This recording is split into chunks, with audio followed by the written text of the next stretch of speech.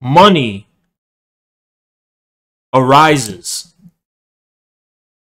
because the state, or the ideal republic, Plato's ideal communist republic, confronts its own material otherness. And it gives form to this otherness. It responds to this otherness in the form of money. Now, how does it confront this material otherness? Let's just say this is a hypothetical scenario and it's on an island, right? To be the ideal state, for example, wants to exist in a certain way, but the material necessities of life demand it exists in another way. This humiliation necessitates the recognition of some kind of disunity, some kind of otherness of material premises versus the ideal, right? And it gives expression to this otherness in the form of money to maintain itself. Money is the state. It is the state. That's what money is. Money is the state in the economy. What is the state itself worth in the economy? Remember I told you, what is the state purchased for? What is the state worth? What does that purchase for? That's what money is. We didn't even talk about Plato yet. So let's answer our question. Answer. Money is the state in the economy. I talked to you before about the distinction between the different things and what unites them. First, I want to make a connection that Lacan did in his seminar, The Ethics of Psychoanalysis, already, which is between Plato's good and commodity goods. Lacan actually says these are. It's not for nothing they're related, by the way. I don't even know the etymology of commodity goods, but it's not for nothing that they're written the same way. What is the good? What is the good? Plato's good. The good is the form of forms. Plato resolves to answer the question of forms. There are discontinuities in space and time. There are different things. They have the consistency of form. They are coherent, intelligible, different objects, right? Different forms. Plato describes as the good the form of form itself, the form of all forms, the form of all forms of reality. Plato used the example of the sun as the good, because on the one hand, without the sun, we would not be able to perceive reality. But on the other hand, you cannot look at the sun. For Plato, the form of forms is not itself a form. It's not itself, let's say, a worldly form. Phenomenal. Let's just say phenomenal form, because this is ambiguous. The good, which is beyond beauty, justice, and truth, say it's higher than these things, better way of putting it, is form in general. The abstraction of form in general. The ultimate object and final object of thought. Sure, God, why not? Why not? The good is the monad. So, Plato first writes about this in the book The Republic. The Republic, which is a book about philosophy, not experimentation.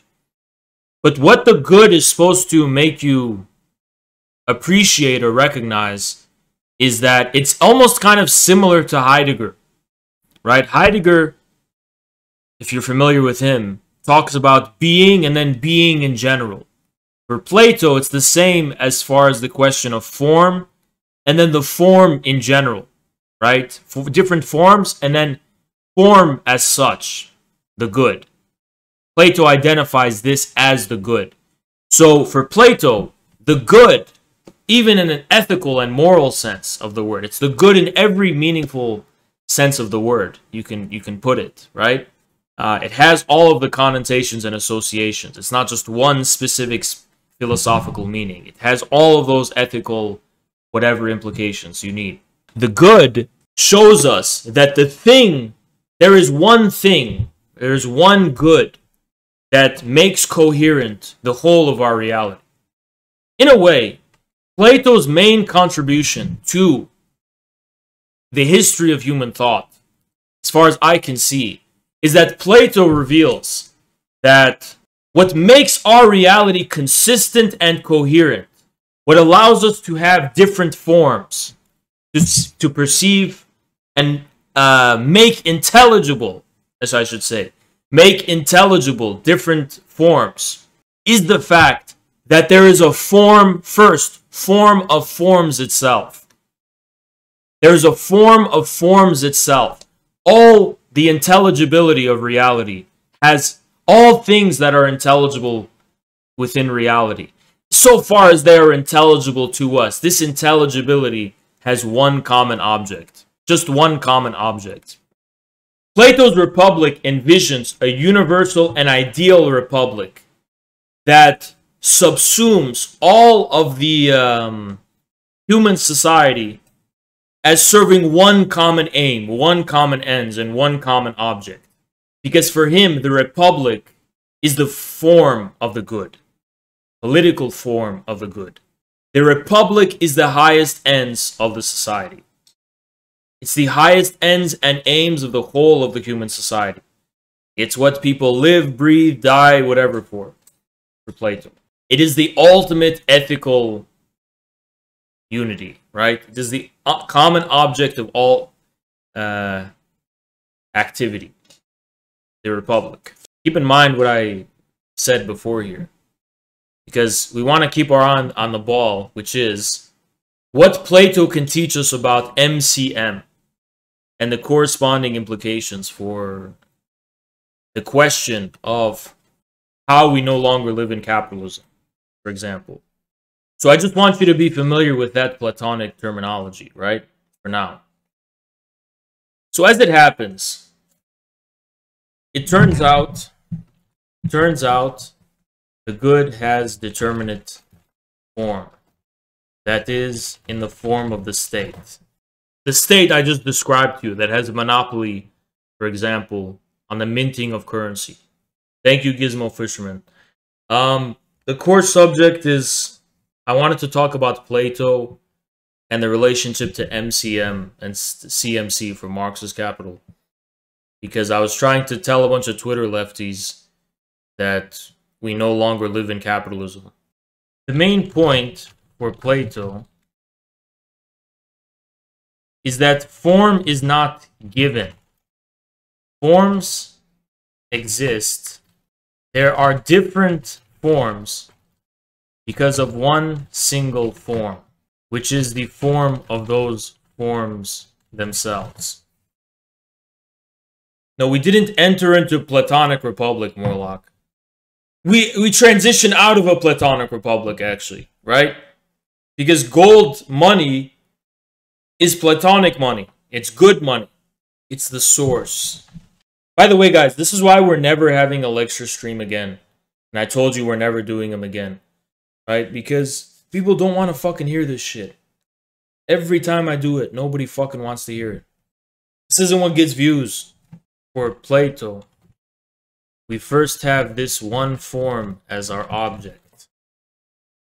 And then reality is made intelligible. Then, consequentially, as a consequence, made intelligible and divided into different things. Isn't the ends and aim of our life singular? We have a bunch of shit in our lives, things in our lives, right? Different things, and they somehow have the consistency of form. Let's say a tree outside. You have the idea of a tree, the form of a tree, and its consistency in reality. Okay? But why? Don't you realize that insofar as the tree enters your vision, your sight, or your noumenal sight, let's say, as something intelligible, as a form, this is only an insofar as you are already given and delivered, in a sense, to a more fundamental object. Things that enter your phenomenal vision in life are not simply just there.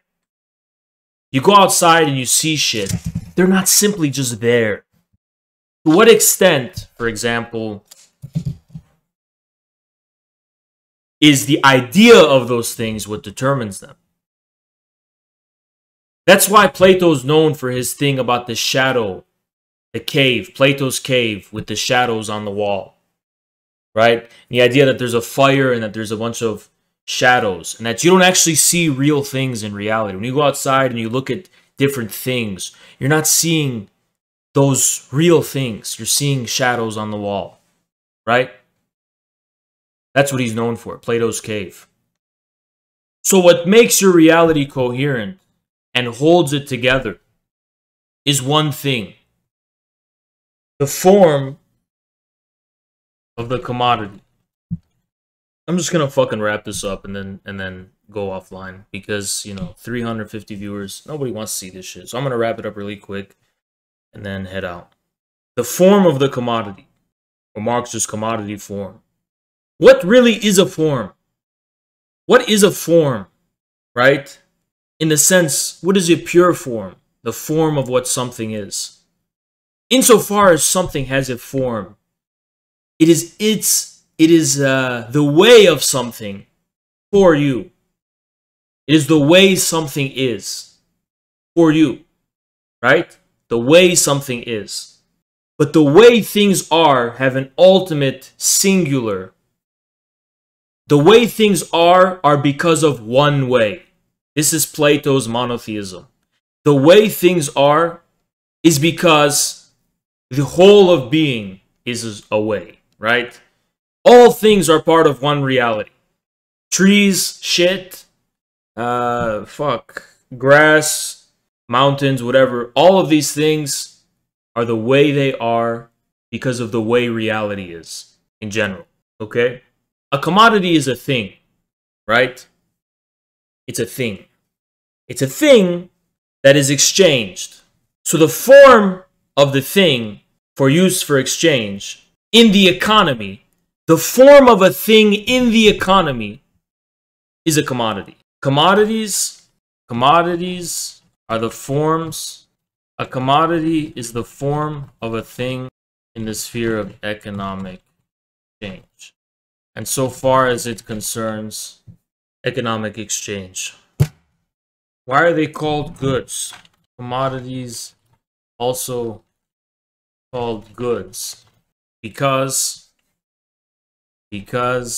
they are instances of the good and of the form of forms. Here, the ideal republic. Here, the ideal republic, or its currency. Should I say money is the form of forms? I'm really just not content saying that, or maybe I'm just fucking confusing myself. Because it's not. It's not that the state is the commodity and the money. It's that the abstractionism of the state in relation to people, or its universalism, leads to a relationship to human labor in general that is correspondingly abstract and correspondingly universal in the form of money. And that things become measured in this form, which is money. That's the point. Is money the form of the state in the economy, like a commodity is the form of a thing in the economy? Yes. Yes, it is. Yes. A lot of people don't get Plato, right? Because you tell them about the good and the form of forms, and they say, what is that? How could I look at that? How could I interact with that? How could I see that? And Plato is trying to tell you, he writes about this, right? that this is a kind of infantile, childish, misguided insistence. The whole point is, what is the thing? What is, you're taking for granted the different things that are already within your reality, the different forms. Plato says the good is the form of form as such. It's outside of space and time. It is perfection. It is eternity. It is changeless. The form of form itself. Ain't that math? Yes, actually, it literally is. Literally is the object of mathematics. I'm not even kidding about that, by the way. It's like the whole reason this shit is happening. The whole fucking reason this philosophy shit is happening after Socrates is because of mathematics. It's all a response to mathematics. All Greek philosophy is a response to mathematics. Actually, yes. The emergence of mathematics as a discipline. Money. To not be confusing.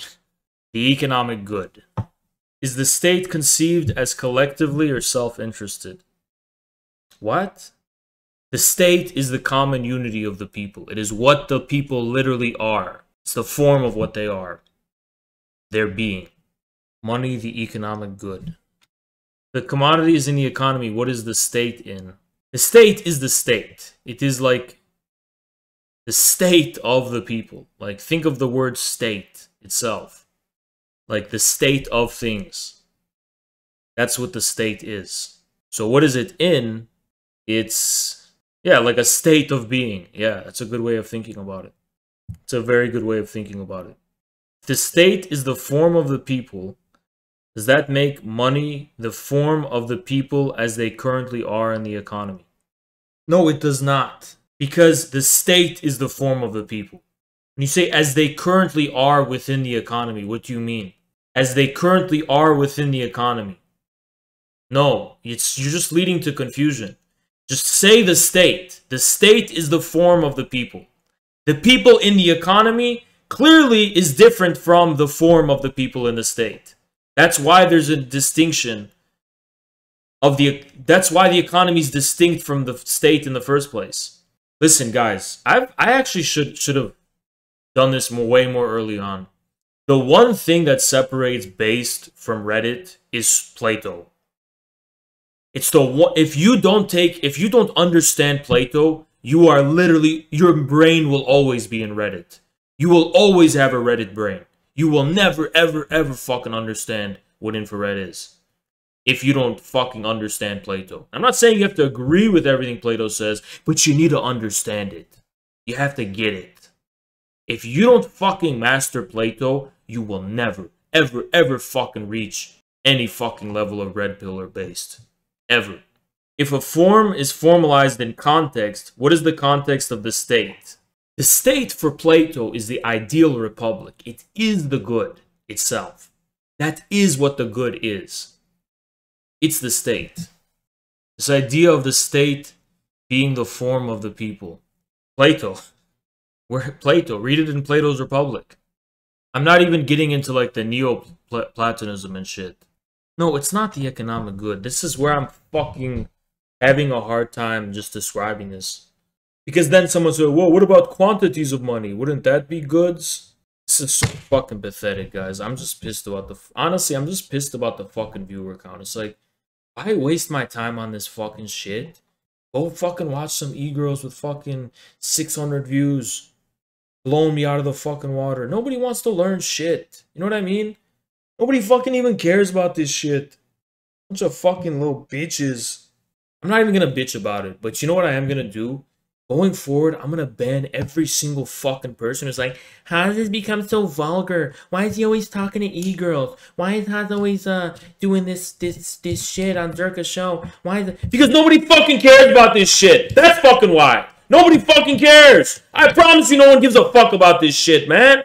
Nobody gives a fuck about it. When I talk about foreign policy, literally shove foreign policy in your fucking ass. There is nothing more important before anything. Like, the minimum is understanding Plato and knowing how to fucking relate that to Marxism. Just the fucking foreign policy doesn't matter, dude. It doesn't matter. It doesn't matter. Nothing matters. Except this. Money is an excess. It's an excess. That's the thing. Money is an excess. A remainder. It's the remainder of the state. A remainder of and over the state in its relation to the economy. Confrontation with its otherness. And attempt to account for its otherness. The economy. Human labor. Does Plato account for the otherness other than a moment of the good, system of the good? It's like every time the viewer goes down, I'm like less motivated to even bother trying to explain this. You know what I mean? Instead of finishing this, I'm just going to leave you with a question, which is why I did this shit in the first place. What is the ideal republic of 19th century capitalism? The British Empire, right? 19th century capitalism is almost wholly synonymous with English modernity. This is the geopolitical implication and significance of socialism. I'll just explain it like this, right? 19th century capitalism is English modernity. Its common social substance, or its ideal republic, is the British Empire, which remains occluded, consigned to the background, and taken for granted. This is why alternative industrializations that were independent of English capital, or at least possessed a limited relationship to the concentration of English capital used for loans, etc. Japan, Germany, and later the Japan, Germany, etc. appear socialistic because they cannot take the ideal republic for granted and must establish its relationship to the economy anew. They have their own ideal republic.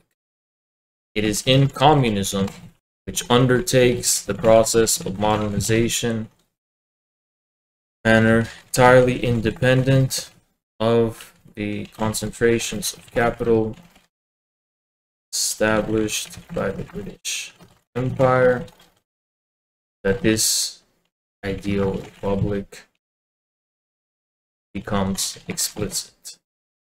Socialism means, repeat, the founding gesture of the founding sin, and to resurrect the primal father of the ideal republic. And that is what is happening. This is my simplification for you.